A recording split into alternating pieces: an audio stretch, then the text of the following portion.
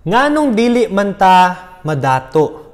Basig na si kag paningkamot sayo kang mata, dugay ka matulog, nagapangita kag mga lain-laing diskarte para lang makaka-income ka, but for some reason wala gihapon nimo na feel ang growth or progress sa imuhang finances. In this video, I would like to share three reasons nganong dili pa ta madato. No? And hopefully na by the end of this video, mag-usab atong huna-huna, and it can also help us to one step closer sa ato ang dreams, no? Ma-achieve nato siya.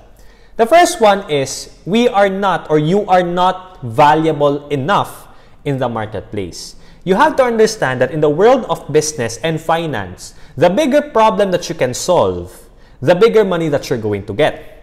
Diba?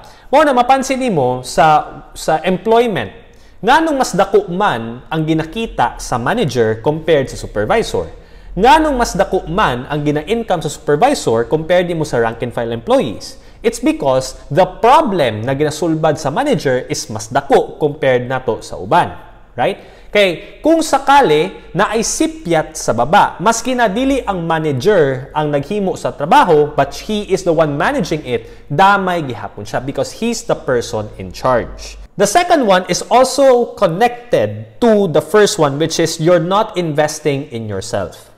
Pasabot sa you're not investing in yourself, I'm not referring to buying expensive things so that you would look like you're rich. No? Arong ingnon dato katanawon.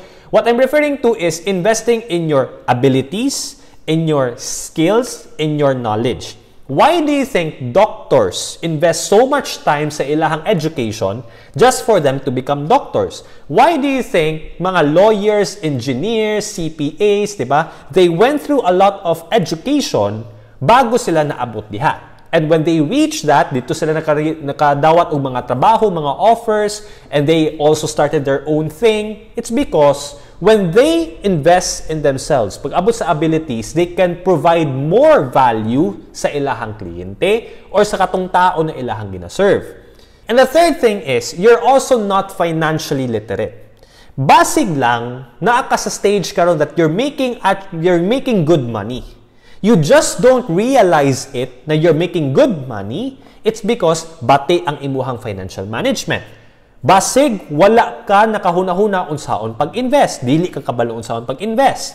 So you will end up working the rest of your life just because you are not financially literate. No? Kasagaran sa mga successful people that I know, financially speaking, ang nahulog dyan sa ilaha is they have investments.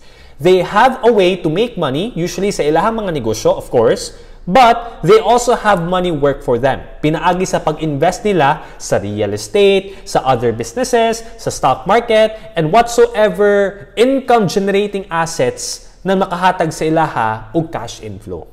I'm pretty sure daghan pa jud kaayo mga lain reasons nganong nanlisod ta maging financially free. So, question of the day is this. Para sa imuha, unsa ang mga other reasons nganong dili ta madato? Let us know your answers in the comment section.